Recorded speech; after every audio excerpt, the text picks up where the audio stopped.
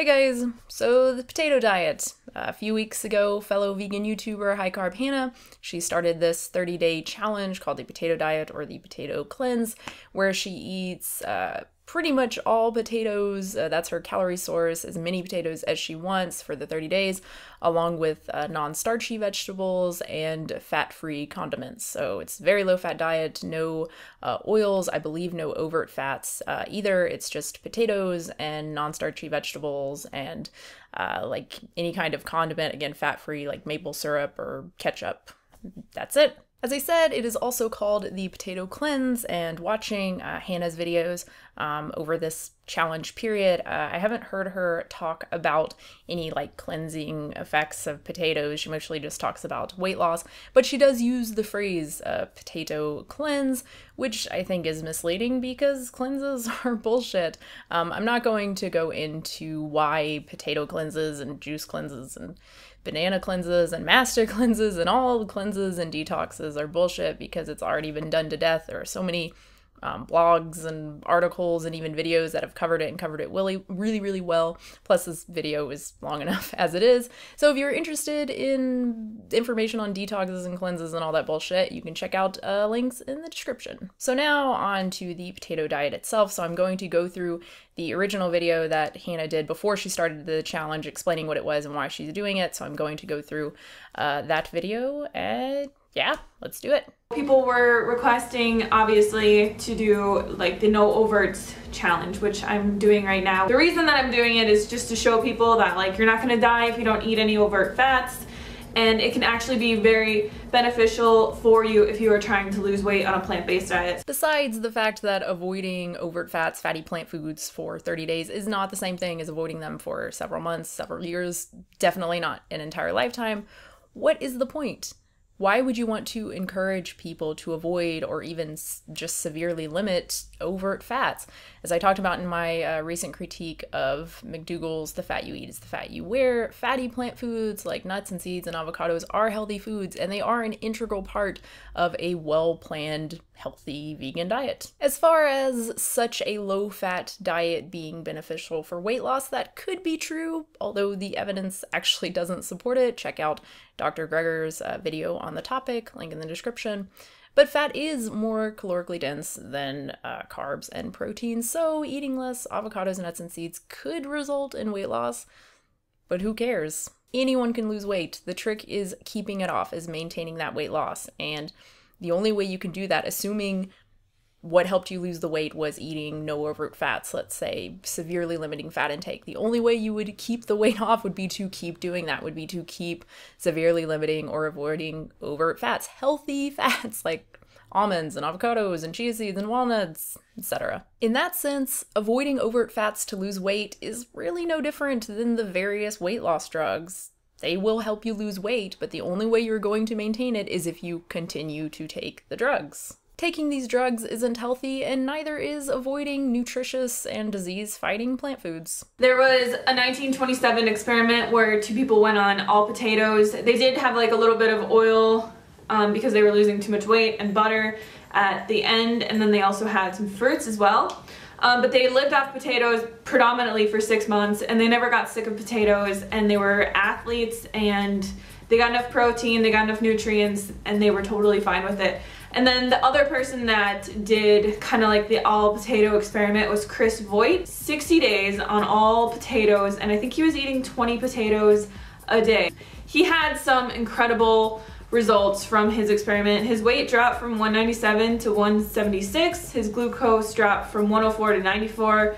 His cholesterol went from 214 to 147. Here is a nutrition professor who lived on 1,800 calories of Twinkies, Hostess cupcakes, and Doritos and other junk for 10 weeks. He lost 27 pounds and his LDL dropped 20%. Here's a guy who has eaten a refined, sugar-predominated diet for his entire life, yet he's 5'10" and weighs only 150 pounds. Calories in versus calories out. When a caloric deficit exists, weight will drop and so will LDL, whether the diet is comprised of potatoes or Doritos. In our Raw Till Never group, I see a lot of newbies that come in and they're like, I need a cleanse, like I'm gonna go on a 30-day juice fast, and they do all these like crazy cleanses and things like this. And every time that I see a post like that, I'm like, why don't you just eat potatoes? Or just tell them that cleanses are bullshit. Again, these temporary diets don't cleanse anything, and they don't teach people how to eat healthfully and sustainably. Sure, someone may lose weight following a juice cleanse or a potato cleanse, but they won't be able to maintain it because at some point they're going to have to go back to eating a regular, healthy diet. If you were to have all of your calories coming from potatoes and you ate 2,000 calories a day, you'd get 50 grams of protein that contain all the amino acids that your body needs. This is partially true. I plugged in 2,000 calories each for both boiled potatoes with skin and baked potatoes with skin, and while overall protein was low for me, check out my protein video for more information on that. In both cases, my amino acids were met. Now, 2,000 calories of sweet potatoes, however, this was not adequate for several amino acids when boiled without skin, which is how I eat it. I don't know why people would eat sweet potato skin, it's disgusting. But even when baked with skin, you're still going to lack lysine. And if you watch my last Q&A, you'll know that 9 of our amino acids have to come from plants. I don't think this is quite what Hannah meant to say, but I wanted to comment on it anyway, just in case it was confusing people or a little bit misleading. I think she meant to say that all 9 essential amino acids have to come from food, and food being plant or animal origin. There's no doubt that we can meet protein needs, essential amino acid needs from animal products. It's basically the only thing that animal products have going for them nutrition-wise. If you look at, again, potatoes, what you can get amino acid wise, what you can get from 2,000 calories of potatoes, you can get in just 300 calories of chicken breast. I think her ultimate point was that we don't need animal products to meet our protein needs, which is absolutely true. Plant proteins like legumes are actually preferred not only for their protein, but also for the other things that they give us, like fiber and antioxidants, as well as the things that they don't, like cholesterol. 2% of your calories would come from fat. I assume that Hannah means this as a selling point, just given the name of her channel, as well as how she's talked about fat just earlier on in the video. But it really isn't. Again, fatty plant foods are healthy, and there's no evidence that we need to eat so little fat, or even that it's healthy to eat so little fat.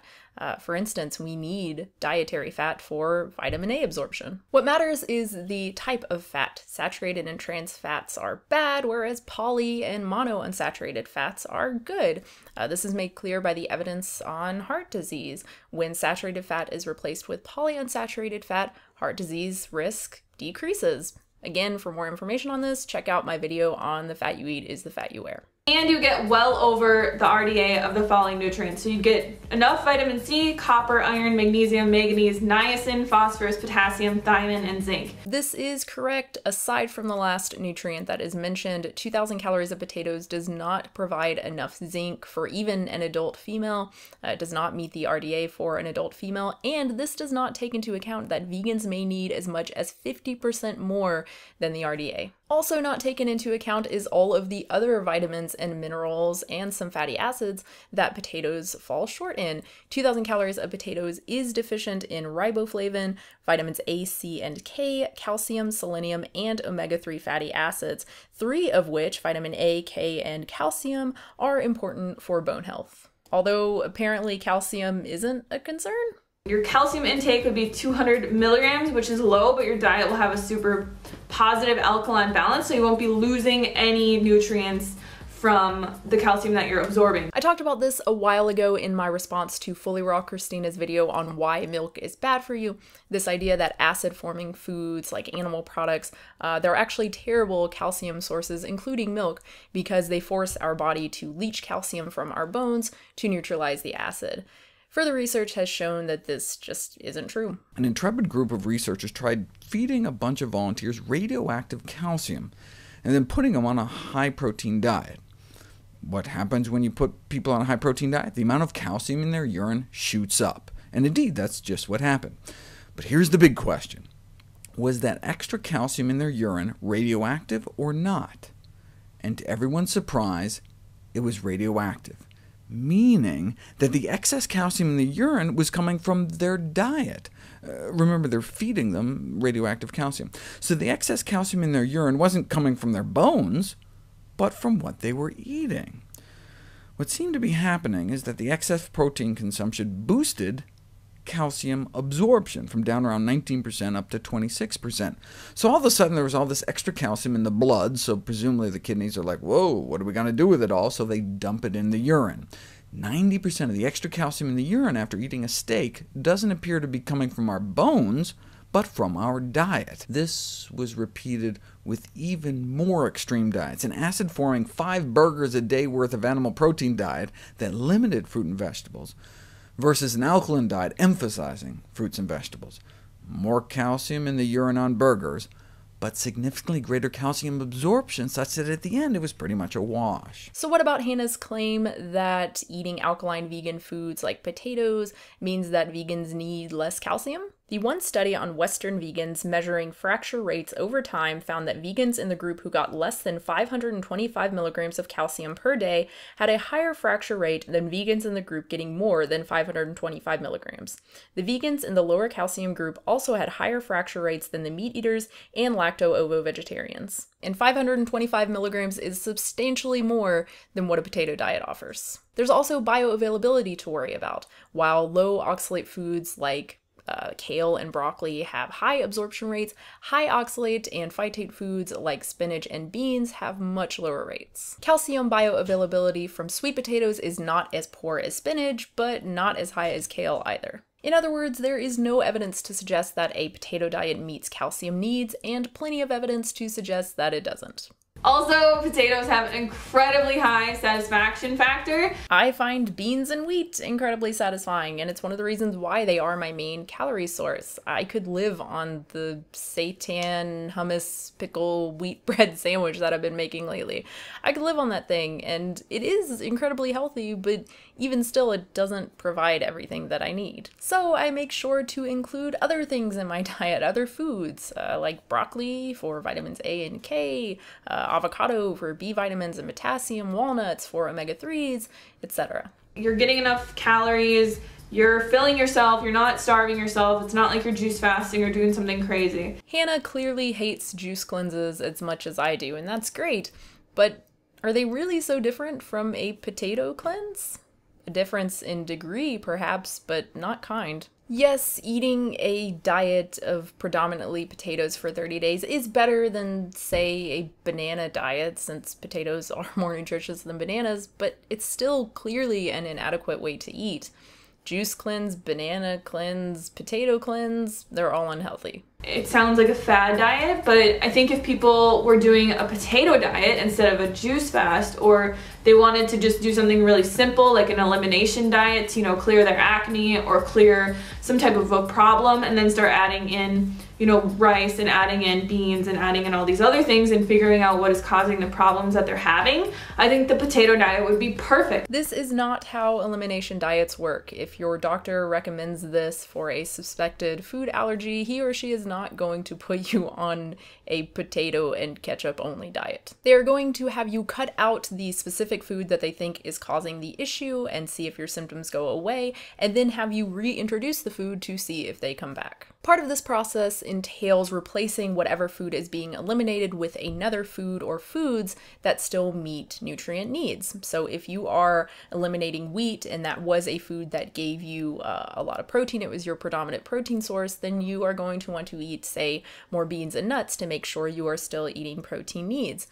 A potato diet is not helpful here, since it is not only incomplete nutrition-wise, but unnecessarily restrictive. So I just want to be clear that no food is complete enough to be eating for, a very, very long period of time. But potatoes are pretty much the most ideal food to be doing that with, because they have so many nutrients, so much of what your body needs every single day, and you're not going to be depriving yourself of anything that's super necessary that you need to get every single day or anything like that. While it's true that we don't need to meet every single nutrient need every single day, Hannah isn't talking about eating potatoes for one day. She's talking about eating potatoes, and almost exclusively potatoes based on her vlogs, for 30 days. 30 days of too little zinc and selenium, 30 days of significantly inadequate calcium, 30 days of virtually no vitamin A. More importantly, who is she talking to? Who is her audience? based on her channel name, the content of her videos, the comments on her videos, it's people who eat or are trying to eat a high-carb, low-fat vegan diet. It's people who probably believe that calcium is not a concern as long as you are eating an alkaline vegan diet. It's people who probably believe that it is impossible not to meet protein needs as long as you're getting enough calories. It's people who probably believe that nutrient density, micronutrients in general, and bioavailability of these nutrients, this isn't a concern. Just carb up and limit your fat intake and you'll be fine. In other words, Hannah is promoting a nutrient deficient, unnecessarily restrictive diet to people who already follow a nutrient deficient, unnecessarily restrictive diet. Most of us don't eat 100% healthy 100% of the time. We sometimes eat too much junk. We don't meet all of the key nutrients that we need often. And this is for all of us, vegans, vegetarians, and omnivores. The only way to rectify this is to focus on eating a well-planned vegan diet year-round, one that is nutritious and delicious and satisfying, and to try to do this year-round. While potatoes can certainly play a role in such a diet, they can't make up the bulk of one's diet. Or can they? As I stated in the beginning of the video, Hannah's potatoes diet is not just potatoes, it's also non-starchy vegetables as well. Unfortunately, after looking through many of her vlogs where she shows what she eats, the amount of vegetables she's actually eating is like virtually nothing. Here's an example where you can clearly see that it's almost all potatoes. And here's another one. And another one. So I decided to do my best to create a potato diet that is actually nutritionally complete, following the rules of the potato diet. So potatoes being the main calorie source, inclusion of non-starchy vegetables, and no added oils. I did include some nuts for omega-3s and zinc, but I did still keep the overall fat intake low at just about 13%. So here it is. 1,500 calories from just regular white potatoes, so 3/4 of the 2,000 calories, 12 ounces of cooked broccoli, and 6 ounces of cooked kale. That's for vitamins A, E, K, as well as calcium. 1.25, so 1¼ ounce of pumpkin seeds. That's for zinc. 1 tablespoon ground flax for omega-3s, 1 Brazil nut for selenium, 1 cup of fortified almond milk for calcium, 1 tablespoon of miso for zinc, and 1/2 teaspoon of salt for salt. I mean, you have to make it taste good somehow. You could add other herbs and stuff too. I think that's okay on the potato diet. I assume that's okay. So 1,999 calories that meet and even exceed all of the RDA requirements for all of the different nutrients, aside from B12 and D, of course. So this is quite a healthy diet that is based on potatoes. A lot of your calories are coming from potatoes. Not all you can eat potatoes, obviously, so that is a little bit of a caveat there, but still a huge amount of potatoes. And you will have to eat a lot of veggies, 12 ounces of cooked broccoli, 6 ounces of kale to make up for all of the nutrients like vitamin A that the potatoes lack. But I mean, honestly, I don't think that's that bad. I really love like steamed kale and broccoli. I could easily eat that much in a day if I had like unlimited income. But as I asked earlier in the video with regard to no overt fats, the no overt fat challenge, what is the point? Why would you want to limit yourself in terms of your main calorie source to only potatoes? There's no reason to do this. Hannah says that her reason for doing this challenge is to spread the word about the mighty potato. But what she's really doing is spreading bad dietary advice. The diet she is advocating for, even for 30 days, it's still nutritionally incomplete and unhealthy. And she is promoting it to people who probably already eat a diet that is nutritionally incomplete and unhealthy. I got in touch with someone today. She was explaining that she's burnt out on the Freely diet. It doesn't work, doesn't make sense to their lifestyle. She's gaining weight out of control. She's very unhappy about it, and she's giving up veganism entirely and going back to eating meat, even though she believes veganism is morally right, is ethically right, and it's a decision she wanted to keep for the rest of her life. She wanted to be vegan until the day she died. And she gave up because Freely's diet didn't work for her, and it was ruining her life. Okay? It's real. I know I talk about this a lot, but that's because it's really important. What we eat as vegans is not only important for our health, but for our ethics. When we eat an unhealthy, nutritionally incomplete diet, whether it's beer and potato chips or bananas and dates, we put our ability to stay vegan in jeopardy. Eating an inadequate potato diet for 30 days is doing just that. Unless you are diligent about following it up with a diet that meets all your nutritional needs and is actually making up for the nutrients that you missed eating the potato diet. But come on, no one's doing that. To wrap up, please stay away from the 30-day potato diet, potato cleanse, whatever, as Hannah has presented it. Yes, it's vegan. Yes, it is whole foods based, but as I've already talked about, check out this video, neither of these guarantee that the diet is actually healthy. The potato diet is the perfect example of this. It does not come close to meeting nutrient needs. Even if you ate 10,000 calories of potatoes, it still would not come close. So instead, how about we eat a well-planned vegan diet that meets all of our nutrient needs, not just some or most of them? I have a video on vegan nutrition here you can check out, and as always, please be sure to check out registered dietitians Ginny Messina and Jack Norris. They have awesome websites with so much useful information, theveganrd.com and veganhealth.org. That's it, guys. My camera's about to die. Thank you so much for watching. I hope you enjoyed this video. If you want to subscribe, subscribe. And if you want to support me, you can do so at patreon.com/unnaturalvegan. Thanks. Bye. I think it's still going. Okay.